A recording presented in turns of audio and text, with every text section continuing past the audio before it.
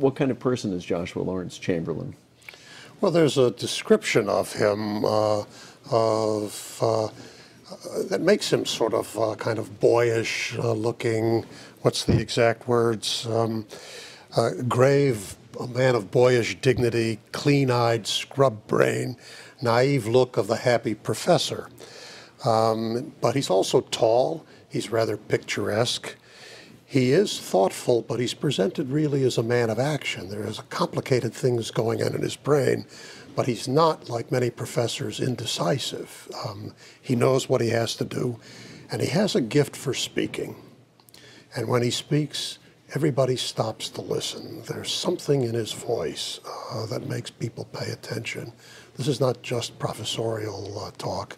This is a man with authority. Right. Well, but Shaara goes out of his way to tell us that Chamberlain was a professor of rhetoric. Right.